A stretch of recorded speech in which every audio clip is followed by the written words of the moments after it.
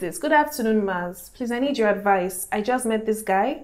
We attended the same university, but we don't really know each other. He stays in Lagos and I stay in Akure. He says he wants to come over for a visit, but he wants me to stay with him in the hotel overnight. I declined, but I want to know if it's a relationship red flag. We just started talking, but he's indicated interest in having a relationship with me. Can we all say it together? It is a red flag. It is a billboard, a red billboard, in fact.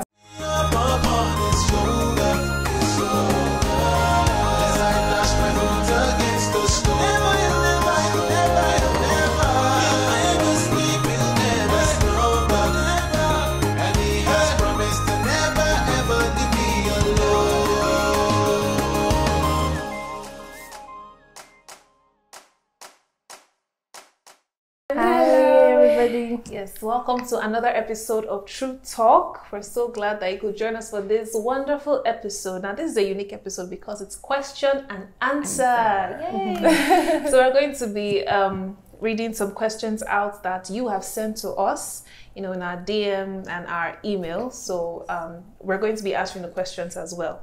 So just be blessed. I'm so certain that one of the questions will just pertain to you, and you can even share it with somebody else that is going through the situation of the questionnaire. All right, so we'll be getting into it. But before we get into it, let's go on this short break. Be right back.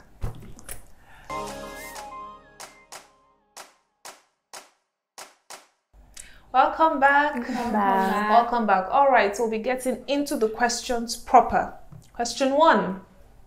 Good morning. I trust you are having a great day. Please, how can some deal with relationship failures and better oneself? How do you know you are ready for another relationship after coming out of a heartbreaking relationship? Thanks and have a blessed day. No, you don't look at me. You have so much grace for this. Okay. All right. Do anyone want to answer this question? Anyone? Okay, fine. Fine. You can start. We will just support. Okay.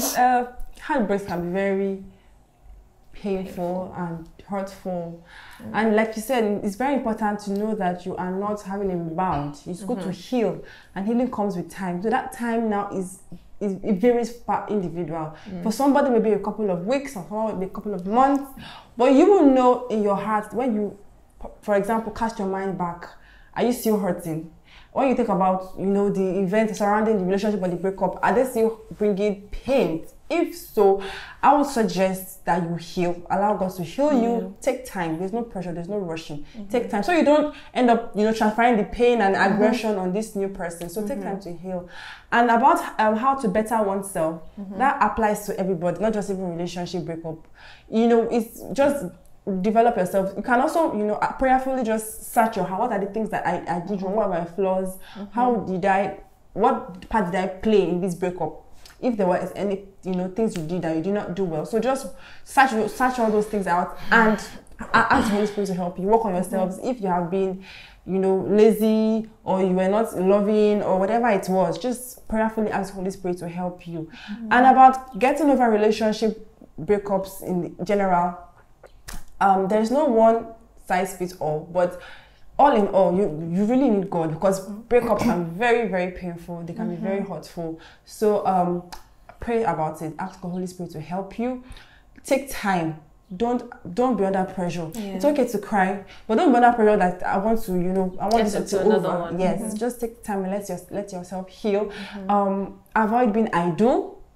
Try surround yourself with godly company, if attending fellowships and all these things, because idleness kind of has a way of fueling, the thoughts that will just take you back into those sad moments. So avoid being idle. Find yourself being productive, doing good things and productive things.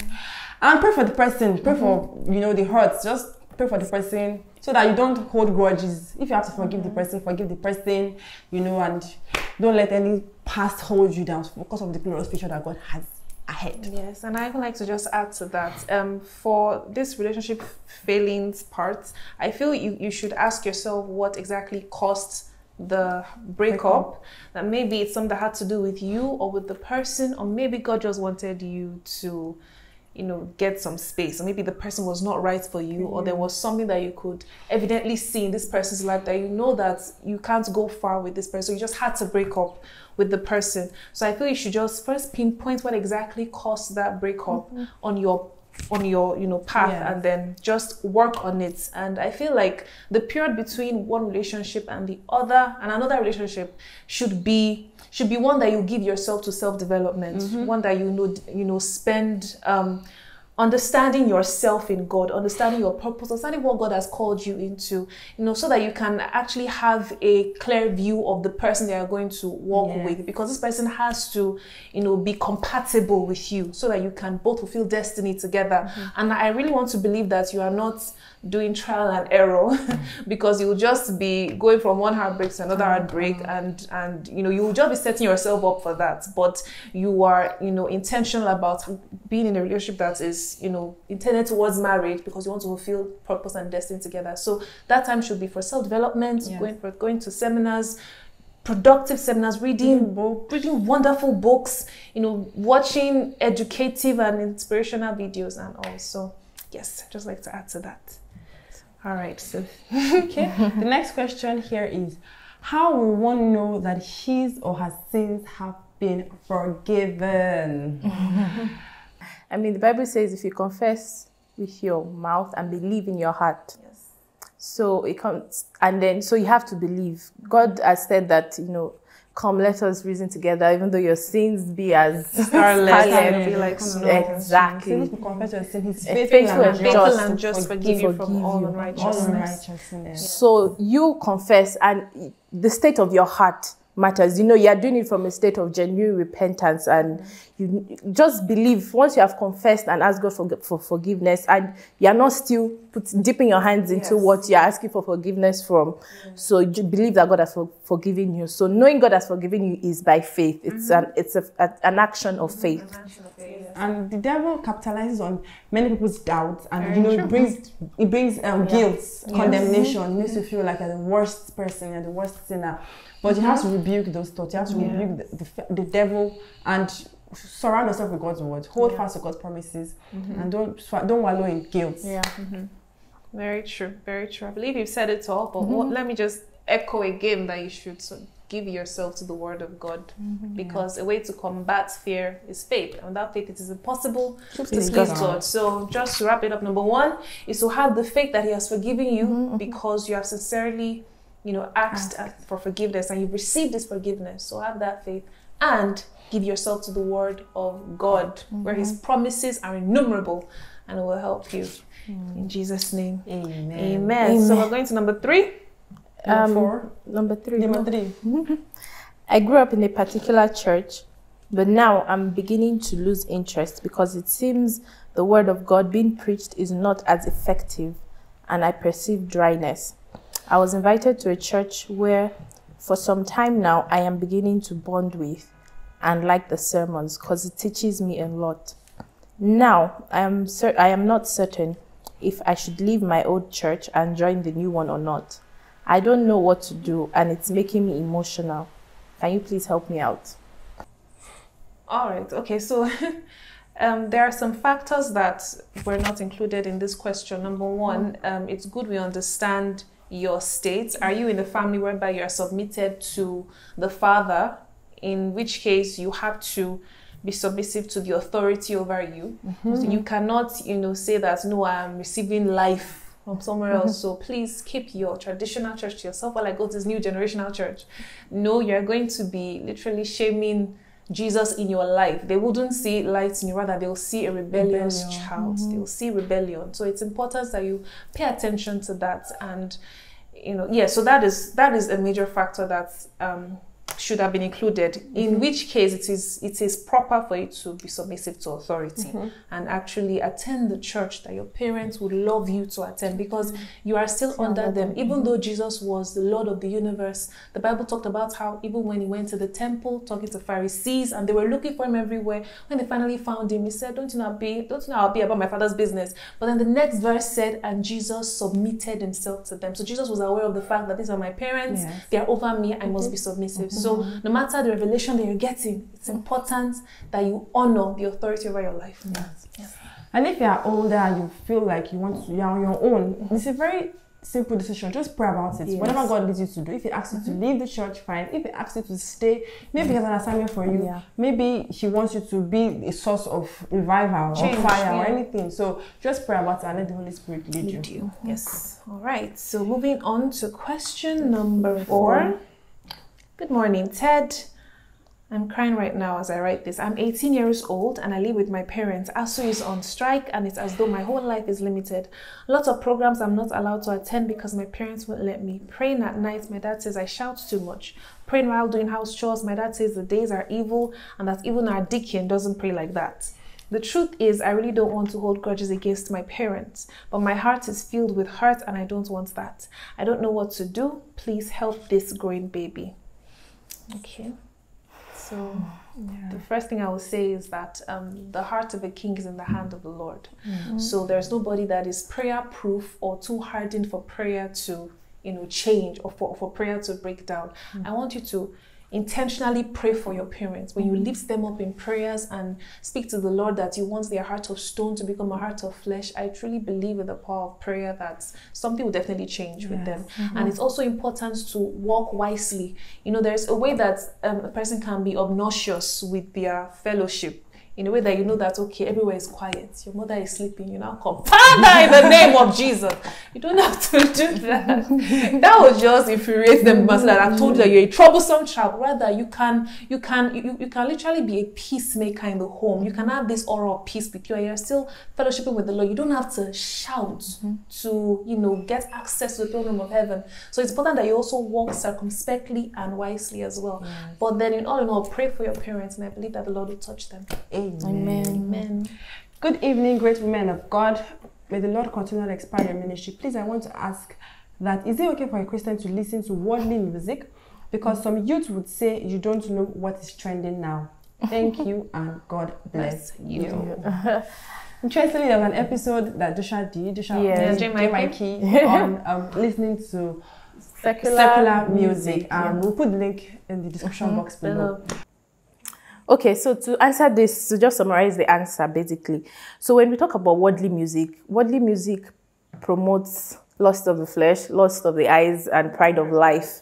And as a Christian, you shouldn't be, dabbling into these things. So you are listening to a song and you keep, listening to it. It should be, bringing up certain things in your heart that it shouldn't, because music does not need permission to gain access into you. So yes, it is not right for a Christian to listen to worldly music, especially those that lost, like the 3 things I've mentioned.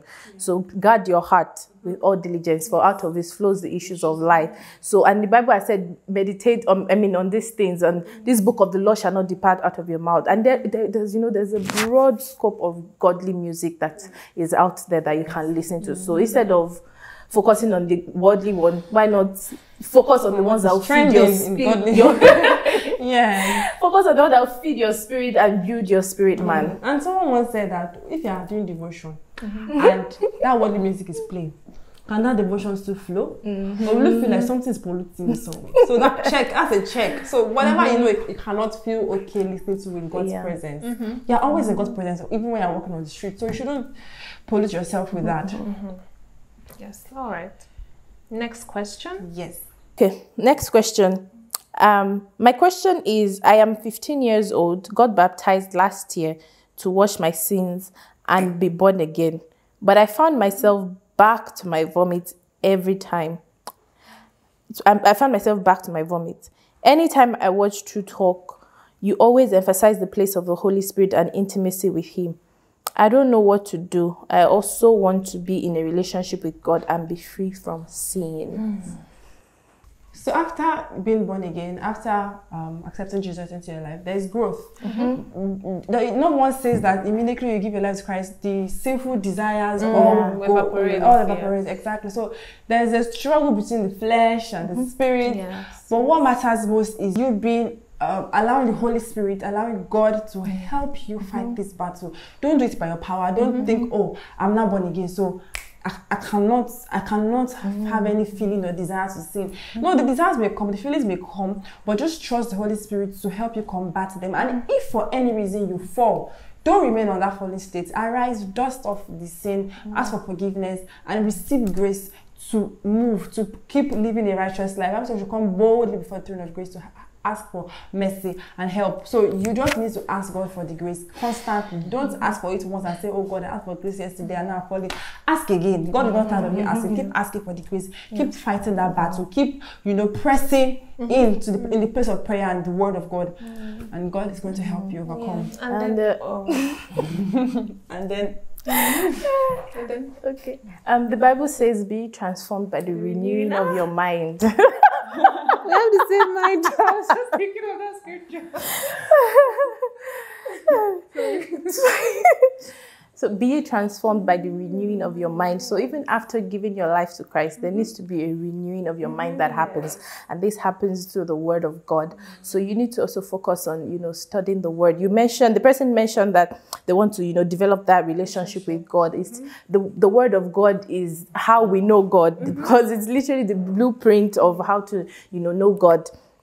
So you need to focus, study the word of God, renew your mind with the word of God by, praying, spending time in the presence of God. I mean, to get to know somebody and to please the person, you have to spend time with them. So you need to spend more time with God. That is by studying the word and by praying. Yes. And just to quickly choke my own inside that is that it seems as though you're very sin conscious. I mean, this person, and when someone is sin conscious, I've been in that state when I was a very young girl. It was rather I don't want to sin so that I won't be left behind, and all my parents to disappear and everything. But so I was so sin conscious that I don't want to sin. I don't want to. So even if I step on, I was like sorry. So an anto, I was so sin conscious and I was so fearful. And I was so if I told I now for maybe out of anger I just speak as I'll feel so bad.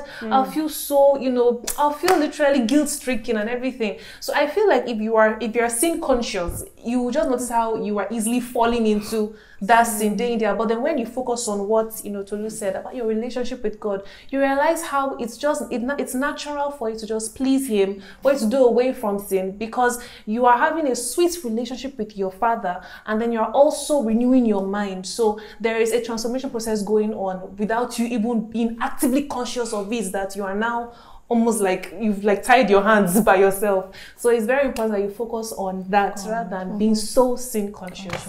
Yeah. Okay. All right, so the next question we have here is this. Good afternoon, Maz. Please, I need your advice. I just met this guy.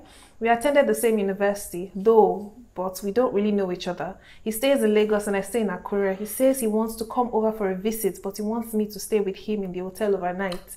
I declined, but I want to know if it's a relationship red flag. We just started talking, but he's indicated interest in having a relationship with me. Can we all say it together? It is a red flag. It is a billboard, a red billboard, in fact. Please, if anybody is trying to have access to your personal places without being your husband, please, or your wife, it's a red flag. It is. You're not even in a relationship. You're not in a even relationship. If you were, it is wrong, but you're not even in a relationship. Yeah. So it's like in the outer court. Not in the Bible. There's outer court. There's inner court, and there's the holy of holies. Holy of holies for your husband. Inner court is not yet husband place, but you're talking intimate discussions. You're planning for the. But then outer court, I think it's the outer of outers, because he's not even in that space at all. So please, it is a massive red flag. And even if you are in a relationship with somebody, you shouldn't let that person have that much access to you. Yes. To spend overnight. No. That space is for your husband. It's for your home. So please, it's a very huge red flag. Yeah. Simple answer. Please, I'd love to ask a quick personal question. Is it okay to marry a man younger than me? We are both compatible and rooted in Christ as the center of our relationship. Those are the most important things. You being rooted in Christ, you being compatible. Yes. That is much more important. As they say, age is a number. But aside that, the questions you have to ask yourself is he feeling intimidated or inferior because of the age? Yes. Are you feeling superior because of the age? Age may be a number, but the truth is that some people that carry age on their head. So the question here are those questions you should answer. And that being said, what you should do is swap ages, like Mommy Gloria said. Let him take up the age you have, and you take the age he has, in the sense that you are submitting to him and he's your head, if God is leading into that relationship. Okay. The next question says, I'll be writing my final year exams as a secondary school student, but I just keep having this thought that I'm going to fail both exams. I don't know how to stop this feeling. Please, what can I do? I think we did a recent True Talk on thoughts. So we'd really encourage you. We'll put it in the link below as well. So we'd really encourage you to listen to that. It really helps, because the truth is, thoughts would always come. Just like the popular saying that you can't avoid a bird from flying over your head, but you can avoid it from perching on your head.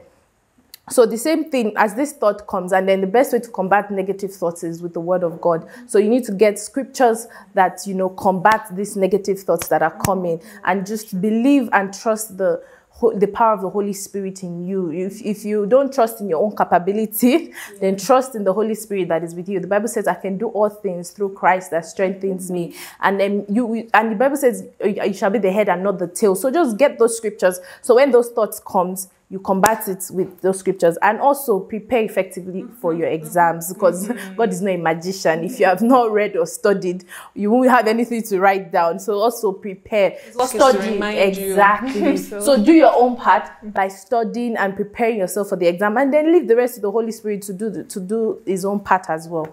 So I believe that answers the question. Yes, so we have come to the end of this question and answer session. I'm pretty sure we're going to have another one later, but thank you so much for your honest questions, and I really hope you have been blessed and you have received your answer in one form or the other. God bless you abundantly. Let's pray.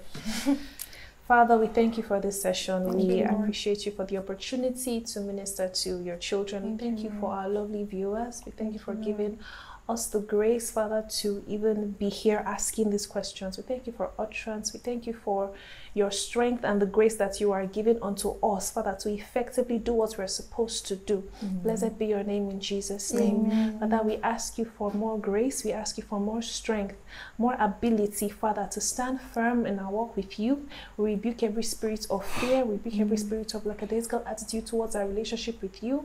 We ask you, Father, that you help us to uphold your word and see it as bread that we cannot live without. Thank you, Jesus. Thank you, Lord. Thank you, Lord. In Jesus' name we prayed. Amen. Amen. All right, so you can just go ahead and send your questions to our DM on Instagram. You can follow us, True Talk with Ted, and you can send it as well to our email, truetalkwithted@gmail.com. Thank you so much for joining us. Have a lovely day. Till next time. Bye. Bye.